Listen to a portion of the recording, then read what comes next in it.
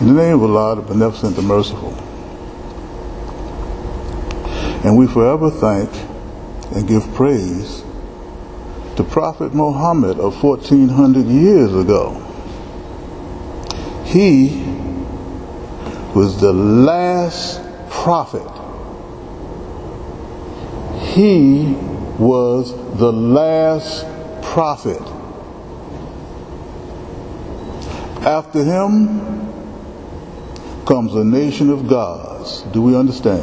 Yes, sir. We have had this contention with the Orthodox Muslim world for years. They would say, messenger of Allah? Elijah Muhammad can't be no messenger of Allah. Prophet Muhammad was the last messenger of Allah.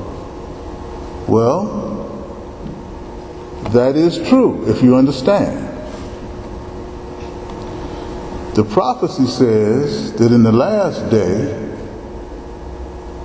God would not send a prophet.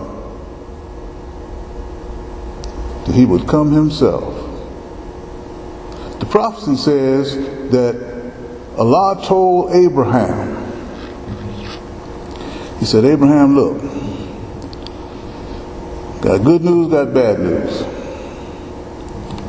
Good news, you are a father of a nation of gods. Bad news is they're going to be subject, they're going to be slaves to another nation for 400 years. He said, but don't worry. At the end of that time, in those end times, I will not send a prophet after them. I promise you, I will come and get them myself.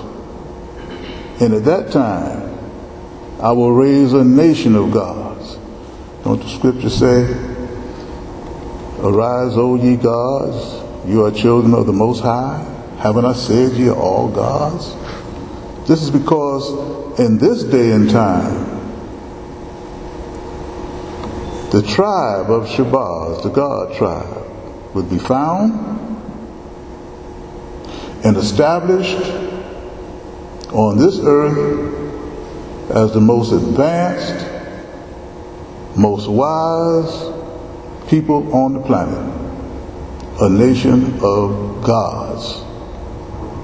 We won't have no more need for messengers, prophets, apostles, because everybody will know God. Everybody will be God. Do we understand? Yes, sir.